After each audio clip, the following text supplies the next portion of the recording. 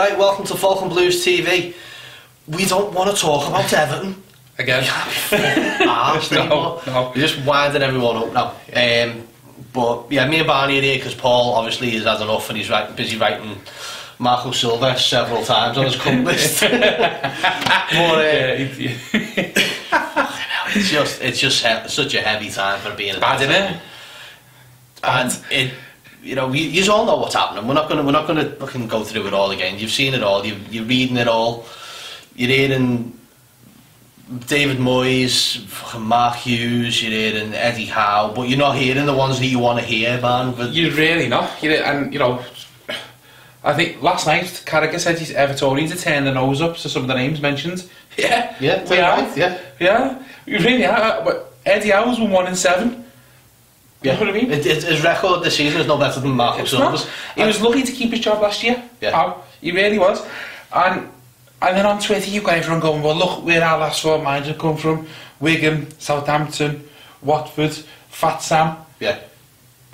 Yeah, we don't want another. There's no ambition there at all, is there? I've said it before, I'll say it again. Pochettino's my man. Yeah. Why not? He's out of a job. We historically pay good wages for managers. Why not? He done it with Spurs. I'd say Spurs. We're not playing as bad football, but we're in the same boat as we are when he took over from Redknapp. Yeah. But now you look at the team that Spurs are, and they're outside of City and the Red Shite, and even to a lesser extent now Leicester. Yeah.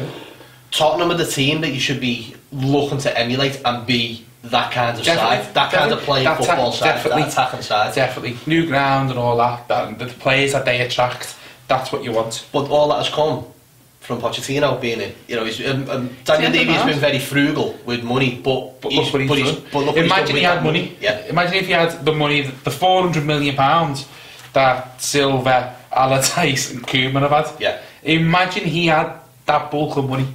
Maybe, He could probably do it. You honestly think that perhaps he could do something with a fraction of that again and just work within his means? Exactly, yeah. It's obvious he's a good man manager. He gets the best out of players. Yeah. Silva doesn't. And it's clear as day. Yeah. So that takes us on to the weekend and the next few games. I'm just grateful that the second game that we're going to talk about is actually on Amazon, so we won't actually have to watch it on Sky. Exactly. But Sunday we're going to Leicester. I'm grateful that they're both away. Yeah. Because I think as poor as Silva's been and as much as I want him to be the manager, they've hung him off to dry. I also think Goodison will be absolutely toxic. Sometimes I think Goodison needs to be toxic. Yeah. I really do. Maybe if the derby was at home and it was as toxic as what it was at the end of Norwich, maybe you'd already see a difference in the team. Yeah. Maybe the Everton team would shit themselves and go, is this what everyone was going on about? Yeah. You know what I mean? Is this what everyone meant when they said Everton fans know their football? Yeah. But I think though, if these games were at Goodison at the same time, I do think that toxicity would be there, and it wouldn't be aimed at the players. It would be the vitriol and everything would be aimed at Marco Silva. Definitely. And it wouldn't be received well on the pitch. No, because you saw that what happened with the substitution with Coleman coming on for TV, and you go, that's the wrong decision. And it wasn't the booing wasn't aimed at Seamus Coleman. It was the decision. There was no encouragement after that. You just knew, it was just like, fucking hell, we're chasing the game here and you're bringing on a defender. Yeah, I mean, which is fair enough. You can understand why you would be frustrated by it, but then your anger is suddenly switched from the opposition to your manager, and that becomes a big problem. That would affect the players if they're hearing that. Yeah, you can understand that definitely. He's just, I think Sunday we're gonna have our tails. He's going to have a laugh, isn't he? We're going to have our tail between our legs the whole game. We really are. We're going to play. I think it's going to look like boys v men. I really do. You saw how well Leicester played last week. I thought they were excellent watching them. Yeah, they were. And then you had Southampton the week before that. Yeah. They're in a rich vein of form. Their confidence is sky high. They're third in the league. Yeah. Third in the league coming up to Christmas. Do you know what I mean? It's a good place to be, isn't it? It's a great place to be. And it's the place where Everton should have been. I think we should have kicked on the way Leicester have. But I just think, obviously, injuries, VAR. Don't mention VAR. Poor officiating, bad decisions, injuries mainly, but also the manager's poor decision making and game management have been a big lot of the reason behind why we're playing so poorly. But I think the referees and everything else aside, the manager's got to take stock and realise a lot of the stuff is choices. Yeah, he's got the tactical nous of a field mouse. He really has. I think he's so tactically inept, and you know, I'll defend managers. I always have. No, Koeman. I still think we sacked Koeman too soon. I really do. There's people out there who still think we sacked Martinez too soon. Well, he was a different breed, wasn't he? Though, when you think about it. But let's look at Koeman and Silva. Yeah? Look at the start of the season. We sacked Koeman. He had the top 6 in his first 12 games. Yeah. Right. And early European start. And a very So it was a trip to Croatia, wasn't it, in July? Yeah. You know, so he had all that to come, and then another qualifying round, and then actual Europa League on a Thursday. Yeah. So we had a lot to deal with in that. And then you look at Silva's.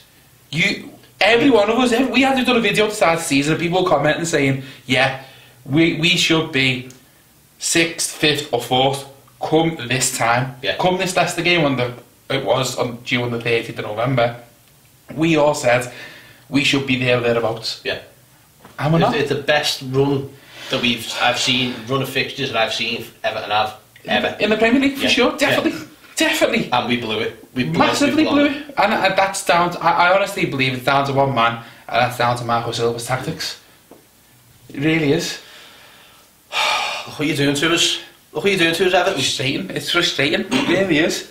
I'm just glad I've been training this week and I didn't have to go to work to see a couple of the cop-outs. It's horrible, isn't it? Well, I don't want to do predictions because we failed miserably last week. Yeah, we tried to do it in the podcast last week. Football's finished on iTunes and Spotify, by the way. Oh, and subscribe to Falcon Blues TV. Oh, yeah. But yeah, we were looking at fixtures and we just went, we should be picking up points out of these now. We should be. I think it was we were on the. We finally won away and we'd actually picked up a result for Southampton. Then we're thinking, hang on, because we played well, but that international break just fucks everyone up. I read somewhere again, I don't know how true it was, but I read on Twitter today that apparently they all went for the team meal and a few home truths got done. We beat Southampton and then it's all fell to bits again after the international break. But how it's amazing how you can go, well, how's that happened? Between one game and 2 weeks off. No one's seen each other. No one's seen each other to go and take the piss out of each other and have a fight. The only ones who were fighting was fucking Raheem Sterling and Softcheck and the Reds. Yeah. You know what I mean? But like, no one from Everton should be going, alright. We're just right now we're in disarray, aren't we? Yeah. We're on a slippery slope and it's only going one way. Yeah. And it's down. Right now that form that we're in, it's Mike Walker form. Yeah. 1994. It's Mike Walker form. This is exactly how I remember it, actually. Yeah, I do. Yeah. I honestly, so poor, so poor. You couldn't see where the next win was coming from, and that's how I feel now. Them next 6 games. If you could give me a winner, where are we going to find 3 points in our next 6 games? Even Burnley on Boxing Day. Saving Boxing Day. No, I really do think we struggle. They're coming into form now. They've just 2 wins, haven't they? Yeah. 2 wins on the trot. I think the only thing that can go in Everton's favour is that we're playing the teams that are higher up now. We've got all the teams that we were meant to be playing and should on paper should be beaten. Now we've got a test. Yeah. Well, maybe we might just suddenly turn up. We saw that the back end of last season when we had that run. That's a paper over cracks again. Yeah, isn't it? You know, Sky is saying Silva's going to be in charge Sunday, and I can't believe it. No, I really can't. So, but if he does win, yeah, he's got the derby. Yeah, of course, it's a stay of execution, isn't it? But that's all it is. And again, someone's mentioned it on Twitter that if we're not looking at the derby as go out there and just kick fuck out of them and win the game, then there's no point in football. There isn't. There's no point. There's no point in us even bothering. No, at the end of the day, they are our main rivals. Yeah, and you always want to beat them. The board's saying that he's got Leicester, possibly Liverpool. That says to me that they don't want to beat them. No, they're happy to take the beat. Yeah.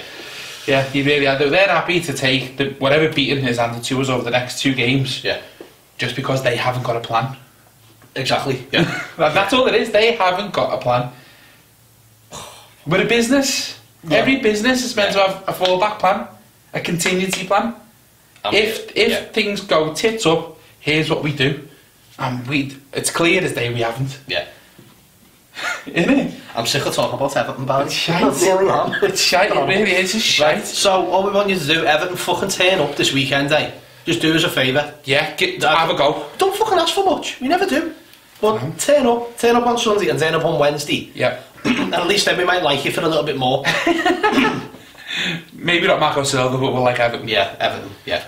So until then, make sure you like and subscribing to the channel, Falcon Blues TV. Follow us on Twitter at Falcon Blues TV and Falcon Blues 1878, which is Jay. So if you need tickets for the coach, I don't think you want to go to the away games either. There's 2 spares popping about for Sunday now, isn't there? If you really want to go and you're that sadistic, there are some there. Give Jay a shout. Also follow us on Spotify and on iTunes for Football's Finished. It's Barney and me and Ant all having a chat about why football's just fucked. And if you want to have a little go on the podcast, let us know. Yeah. And you can be involved. We'll give you the Skype and we'll get you involved. Yeah. Feel free. So until then, up the top. Up the top piece. See you in a bit. Shit.